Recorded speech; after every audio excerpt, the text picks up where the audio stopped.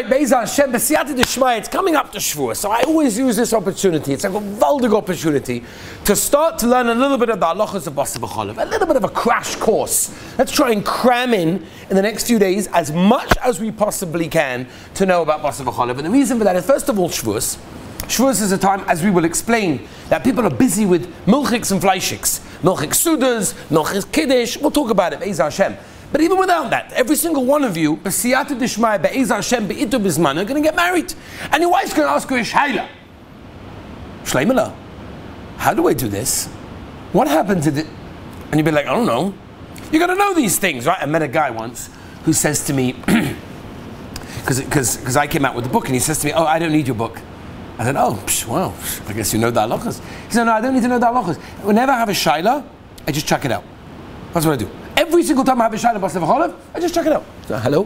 Baltashim is a shayla b'daraisa. Basar B'Chalav is most often a d'Rabbanan. So a person has to be very, very careful. Before I once gave a series of shiurim in yeshiva, so someone said to me, what? You're teaching Basar B'Chalav to Bachrim? What do they have to know these things for? It's not a gear to them. So I went to Reb Chaim Kanievsky. I said, Rebbe, should I teach Bachrim? Is it the right thing to do? Maybe it's too hard, maybe... Father should teach Bachrim, he told me. That's what he told me. So, Basar Hashem, that Hakdama in mind, we are going to start a little bit of the halachas of Basar B'Chalav, and they are very, very important for many, many different ways. We've got a deraisa level and we've got the d'Rabbanan level, and we'll be talking about them in the next coming days, b'siyata d'shmaya. Let me just start with this Hakdama. There's a moedike chinuch. The chinuch a mitzvah kuf mem zayin brings down a gevaldige yesod, and it's a yesod you have to remember for our whole lives. The chinuch says that it's your dua. It's your dua. Everyone knows that which you eat very much affects the way your body reacts and works. And he says the same as that's true in a physical way, it's also true in a spiritual way. That means, and the Gemara talks about this in Baba Kama, that a person eats something that's not 100% kosher will actually affect the way, in a physical way, his body reacts. As I state in the chinuch, which is an incredible, incredible thing. That's number one.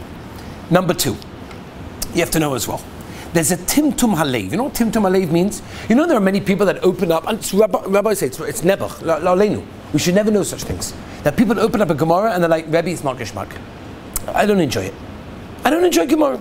I don't enjoy learning. I don't enjoy davening. I don't get it. It's not for me. You know what often the problem is?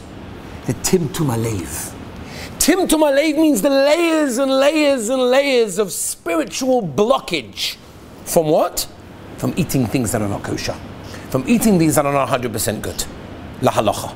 Which means that that's how important these halachas are. They're not just halachas that, okay, you know, you eat kosher, you don't eat kosher, you tried, you didn't try. It actually affects not only your guf, it affects how your heart, how your neshama actually performs. And that's a very, very important thing. I'll tell you a moedike maisa. There's a tshuva in the Chasam Sofer. Heilige Chasam Sofer. The Chasam Sofer brings the following tshuva. Interesting shayla.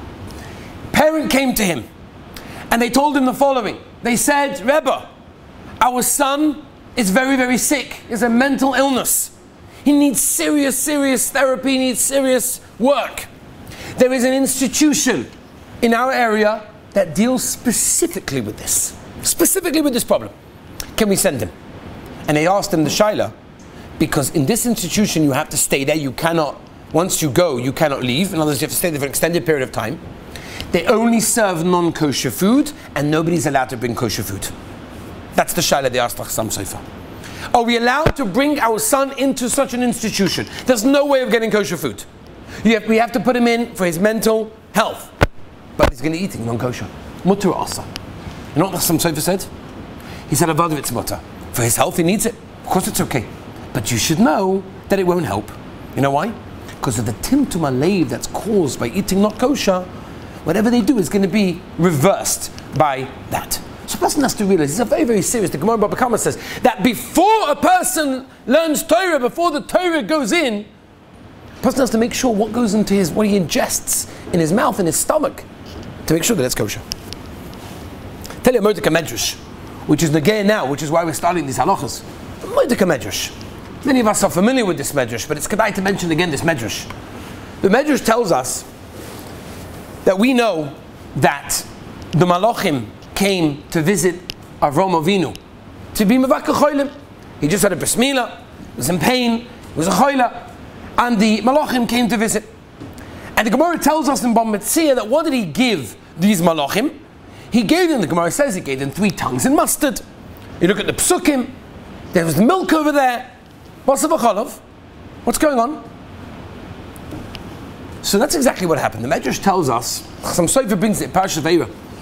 The Medrash says that when Moshe Rabbeinu went up to Har Sinai to be Makabel the Torah, Kabbalah Torah, the Malachim said, how could you give the Torah to this nation? Egel Azov, what's going to be? These people are not going to keep the Torah.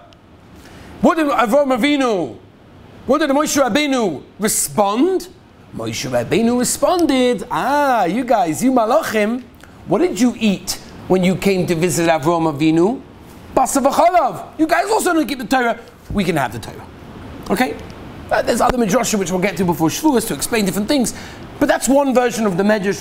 Some Sofer brings a medrash in Parashat Veira. So, let me ask you a question. Where's Basar B'Chalav? We'll talk about Basar B'Chalav, exactly how it's also, how it's mutter. But the Stipler, in Birchas Peretz, Parashat Veira asked the Kasha, where's Basar B'Chalav? They ate one after the other. So the Stipler is a modik chiddush that he tines that because of the guf of a body of a malach is fire. So ki'ilu, when they ate the meat and they ate the milk, even though it was separate times, it was cooked, it was being misbashal inside their body. That's Basar B'Chalav. A very big chiddush. Very big chiddush, but that's what the Stipler says. Some Sofer goes on and he says, hold on a minute. Look at the Seder HaDvarim of the Psukim.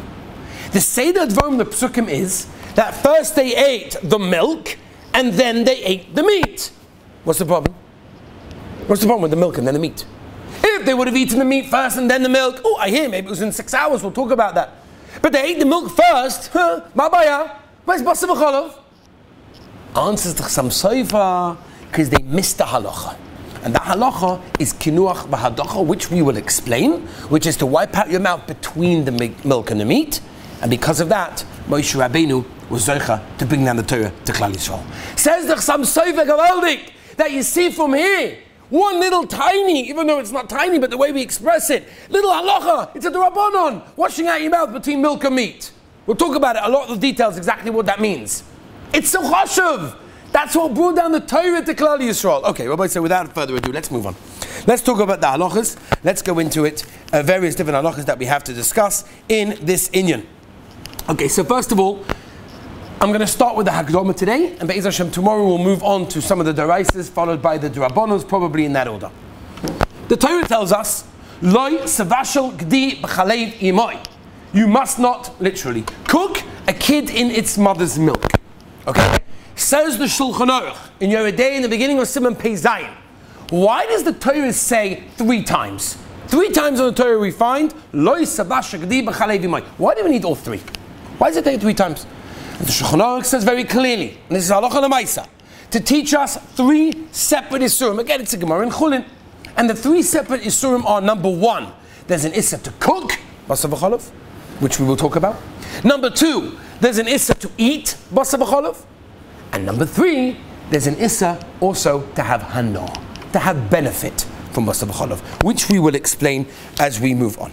Okay. Now, before we continue with that, I want to just give you a little bit of an insight into why. Why is Basar B'Chalav asa? Why is Basar B'Chalav asa? So,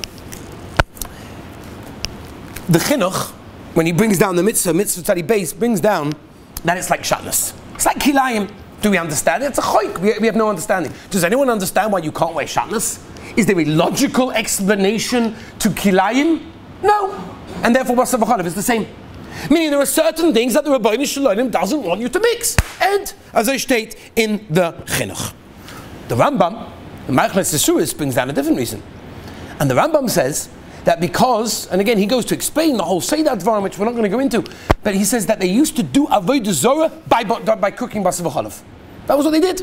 And therefore, in order for us to stay away from Basar B'Chalav, from Avodah Zorah, we can't do Basar B'Chalav. And that's the Rambam's reason, that's the second reason, possibly why we can't do it. The Even Ezra, ala Torah. The Even Ezra says a modik azach, he says it's cruelty. And he compares it to the halacha, the pasuk, that you cannot shecht a mother and its child on the same day. You don't have to shecht a parent and a child of an animal on the same day. So Hitainus, it's cruelty to go and cook, is what the Pasuk told us, a kid in its mother's own milk. And therefore, that's the reason. All milk is asa, and a chanami, all milk are too. It's mother's milk because you don't know which milk that you're dealing with. As a very, very interesting reason. There's another reason, Rabbeinu B'Chaya brings in Parashas Mishpatim. Another reason. And he says that milk ultimately really comes, where does it come from? It comes from blood, nursing mother. And therefore, says Rabbeinu B'Chaya, if you mix meat, which was blood, together with milk, so the milk turns back into blood, and you're eating blood in its asa. There is a Zoya, that the Zoya says that meat is din and milk is rachamim, and you can't mix din and rachamim, and all sorts of things. And the Zoya talks terrible things about a person that eats Basar B'Chalav, Yof, Arboim, Yoim, 40 days, what they're announcing in Shomayim for a person that eats such a thing, it's kefelach.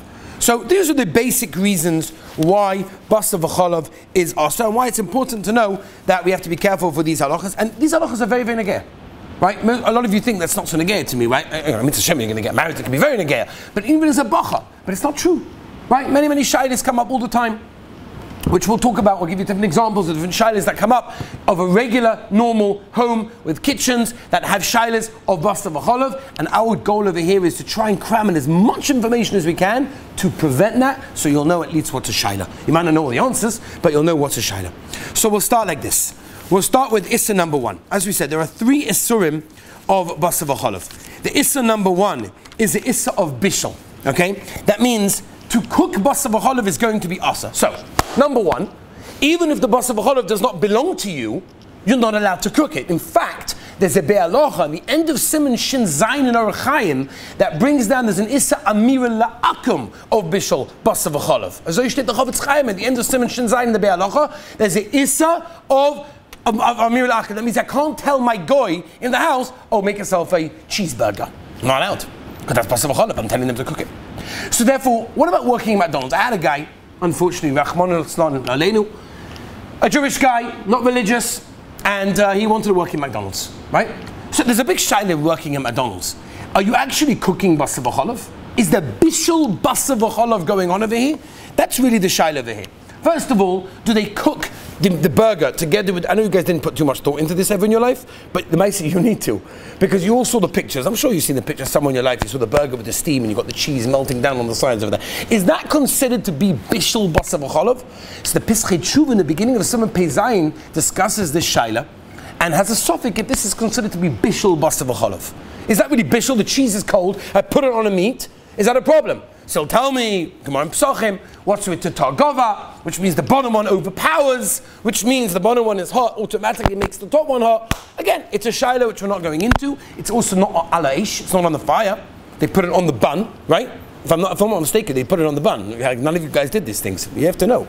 There's a lot of lomdus, by the way. You guys don't have how much lomdus is in these things, right? I will talk about it by hana. If a person allowed to work the klapi the hana. I'll give you one example, by the way. You ever notice that most McDonald's are always, there's some red on the sign? You ever wondered why they chose the color red? The benches, on some of the tables, on the ceiling, a lot is red. What's red? So psychologically, what red is, it attracts the eye, but you can't see too much of it. So they don't want you to sit in the restaurant too long. It's a fast food restaurant after all. They don't want you to sit there too long, and therefore they created red that your eye can't cope so much and you want to get out of there. Another thing, by the way, the bench is not 100% flat. It's slightly tilted, so you're not so comfortable. There's a reason for that, so you don't want to stay there too long. Anyway, a lot of lomdus goes on with when it comes to McDonald's, which I had to check into for these halachas. But I'll that's number 1. That's halach over there. Next, derech bishul osrato. I'll give you an example. I have a letter in my possession. I think I kept this letter. It's a very chashuv letter. It came from a certain town in Eretz Yisrael. I'm not going to say the town because I'm sure you all know where this comes from. This letter came to my door and it says as follows. The following shayla came up. We want to know, what do you think? All right?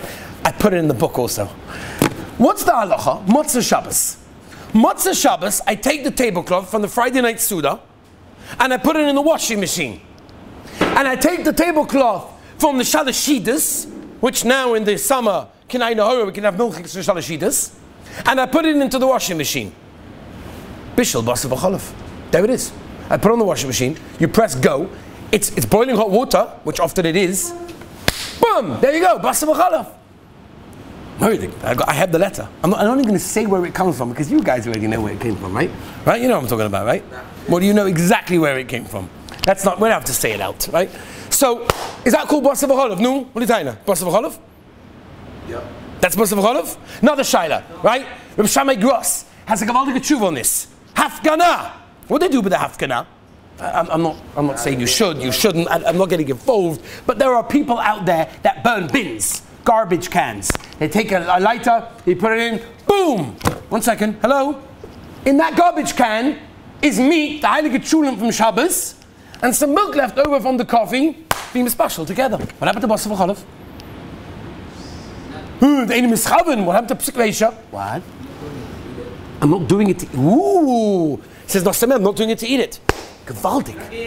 There's a Kesef Mishnah that says like you, that if you're not doing it to eat it, it's okay. And not only that, that Shabina Rav and Dover Mishar and Chelek Gimel has a tshuva about a chocolate bar, which they wanted to find out if it's kosher and if it's got Basar B'Chalav inside it. And the only way to find out that it's kosher is by cooking it. So he asks the Shaila, you're allowed to cook it. I'm only doing it in order to know if it's kosher or not kosher. I'm not going to eat it. So he wants the Shabina Rav time is that you can be mekel. I'll pee discuss a Mishnah. But if I say we don't really pass that way in a regular situation, which means even if I'm not going to eat it, for example, can I work in McDonald's and cook Basar B'Chalav if I'm not going to eat it? Can I be a chef in a non-kosher restaurant if I am not going to eat the food? That's the Shaila. That's all included in this Shaila. But going back to our original Shaila, that's not Derech Bishul. Cooking in a washing machine is not Derech Bishul, and the Torah says it clearly. The Shulchan Aruch Paskins in the beginning of Simon Pei Zayin Yeridea, Siv Aleph, Derech Bishul Osra Torah. The normal way of cooking. Nobody cooks in a washing machine. Nobody, maybe a Bochum, could be, right? Could be people do that, right? Nobody cooks in a washing machine, nobody cooks in a garbage can. And therefore, if that's the case, that is not Derech Bishul. I had a Shaila like this. A guy calls me up once in America. He was in a barbecue with his company. And there was a bunch of goyim there. He had his own food, obviously. But he said all the goyim were sitting doing some picture. He wasn't involved in that. He was standing by the barbecue. And the problem was that he saw the meat, which had butter smeared on it. He wants to flip it because it's burning. Is he allowed to flip it? It's not for me. I'm not going to eat it. I just want to flip the burger. A fellow sends me an email from a university in Massachusetts. How do you say it? Whatever it is, somewhere in America. Anyway, and he says to me, this is a big problem I have. The problem I have is that I go to the cafeteria to heat up my lunch, whatever it is, and some of my roommates, who are goyim, say to me, "Oh, Johnny, you're going to the cafeteria. Do me a favor, could you take this sandwich? Could you heat up my sandwich? Just put it in the microwave for a few minutes." He's like, "Hold it a second, I don't know what's in the sandwich. For all I know, there's salami and butter, and I'm putting it in the microwave, and I'm cooking." You're allowed to do that? This is one of the shilas that people have to realize are very, very negeya. Again, we're not going to discuss every single one in the situation. Pashtas, a lot of those cases, that's Tali and Ramah. There's Rabbi Kiva Eiger, there's even Chadushi Reb Shmuel in Mesachtas Ksubas Simon Zayin that discusses that shaila Gabi Psik Reisha. We're not going to go into all the Marmakomis right now, but you have to know whether it's called Derech Bishul, whether it's a suffix, whether or not. What about frying something? What if it's only fried? Is that considered to be, or roasting something on a barbecue? As I mentioned before, right? The Pesach Tshuva brings a machloikis gedolei achronim, whether that is considered to be cooking or not. Okay, Rabbi say, today we just got the tip of the iceberg. Started something small. Tomorrow what we have to do is we have to continue number 2. The inyan of achila. We talked a little bit about bishul today. We have to talk about eating Basar B'Chalav. And number 3, we have to talk about hana from Basar B'Chalav. This is very negay for anybody that has stocks in the stock market. If you deal with Robin Hood, you'd have to know a lot about this. Be'ez Hashem. There's a lot negaya. The Siyat Shema will continue tomorrow. Have a beautiful day.